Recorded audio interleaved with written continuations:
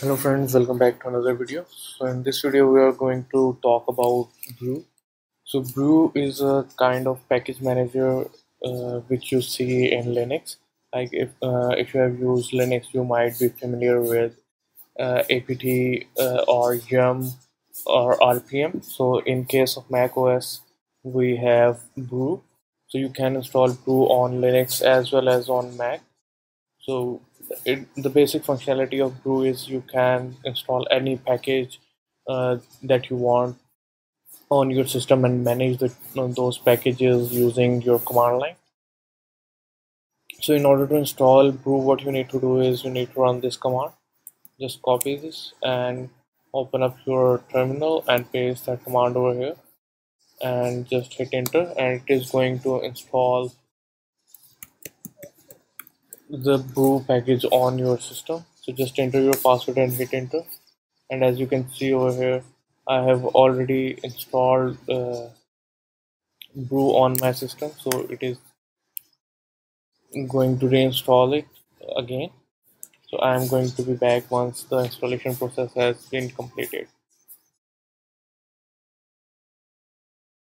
See over here, you can see that Brew was successfully installed. So now if you run Brew command on your system, you might get some output of how you can use it. And let's just run Brew update so that we have all the updated packages in our package manager. So just run Brew and space update, and it is going to run the update for us. Over here the output is everything is up to date, so we don't need to update anything.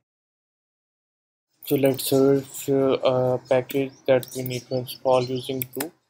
Search for Brew, search, and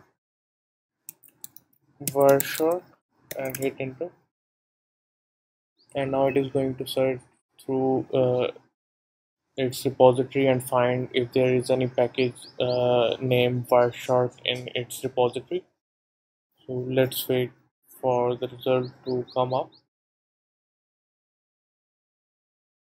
See over here that it Brew search its repositories and find these packages that are available to be installed. So the difference between cask and formula is the cask packages are mostly GUI packages, so you can interact with them, and the formulas are just command line packages that you will need a terminal in order to run. So in order to install this package, what we need to do is we need to run brew install brew cask install and run Wireshark and hit enter, and now it is going to install Wireshark on our system. As you can see over here, it has already begun the process of installation. Just give it a time. So the installation process will depend on the internet connection that you have, because it is going to download the package from their website and then try to install that on your system. So if you have a good internet connection, then this process will be much faster for you.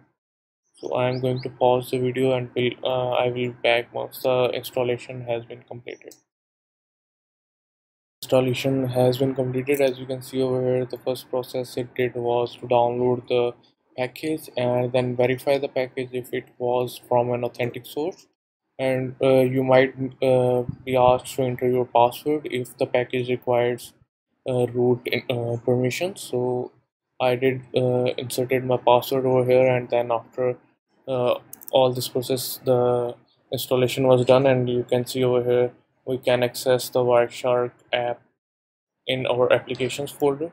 So just if you go to Spotlight and search for Wireshark, you can see over here, and just hit enter to open it. Just open, and now you can see that you are able to use that utility that you installed using Brew on your system. So this is how you can install Brew and start installing other packages using it. And that's it for this video. If you have any questions, do comment down below. And thanks for watching. Do subscribe to our channel and hit that like button.